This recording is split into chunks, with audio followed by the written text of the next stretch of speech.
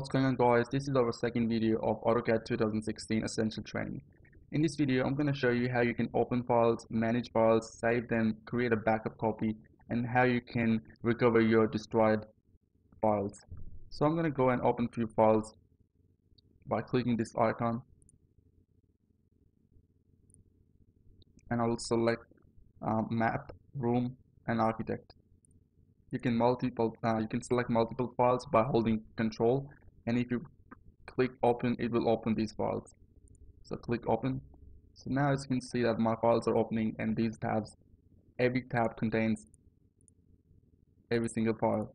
So I'll go and just go to array 2, and now what I'm going to do to save this file, as you can see that if I go to my eraser tool and click on it and select this line and press spacebar, it will erase this line, and there's a small asterisk sign appear next to my array 2, which is basically telling me that the file has been changed.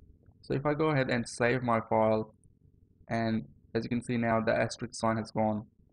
So every time you make changes to your file, you can see by looking at here that your file has been changed or not. You can save files by many ways in AutoCAD 2016 by clicking on this icon button.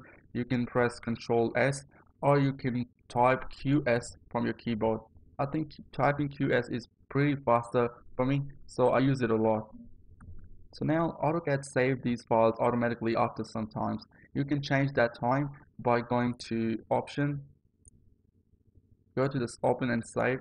Here you can see that automatic save is set to 5 minutes. So I'm gonna go ahead and change this to, now let's leave it 5 minutes. And down here you can create a backup copy as well. So it's very useful when, let's say, your system shut down and you lost your file. So the backup copy will always be there.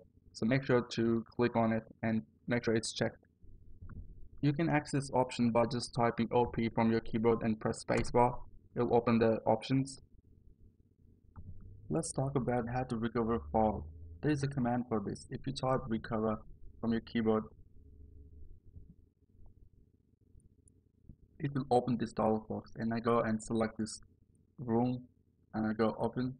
So it's gonna take a time and just analyze the file, and it says now that audit detect no errors in recovery database. So there was no error basically in this file. So that's how you can recover files. Sometimes files give you error, but you can always use this command recover to recover your files. If you're signed into Autodesk A360, then your file will always be uploaded to cloud. So if you're not signed in, make sure you keep a backup copy of your every file. If you've got a big project, and try to save it on 2 places. So in case you lose one place, like there's an error in the file, so you can always go and open the other file. So now I will discuss units. The most important thing you want to do before you start working on a project is to select the unit. So how you do that? If you type unit from the keyboard and press enter, you get this dialog box. So as you can see that this file is set to decimal, but I'm going to go and change this to architect. So architect system is basically foot to inch system.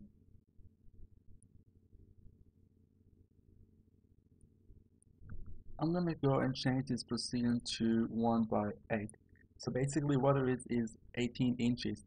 You can type 1/8, which will consider as 1 foot and 8 inches.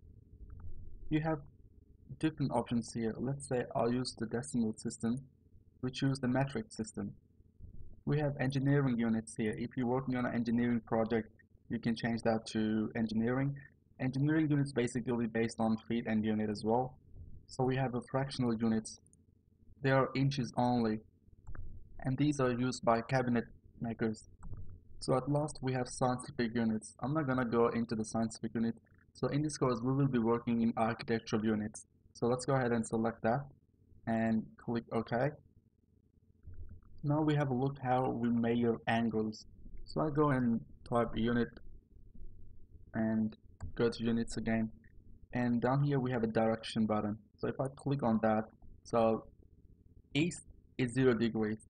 So that means from going left to right is 0 degrees.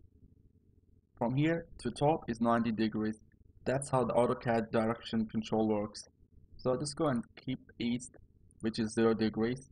Click OK. Click OK.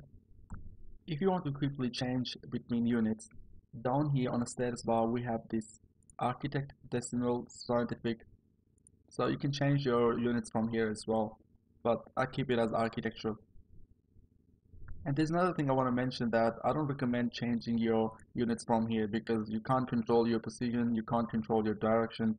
So basically it's just a quick way to control your units, but I don't recommend you to use them. You can even turn them off by going here and click this button, so it will go away, but I'll keep it on. So in the next video we'll talk about navigating drawings. Alright guys, thanks for watching. If you like this course, please give this video a thumbs up and be sure to subscribe to our channel.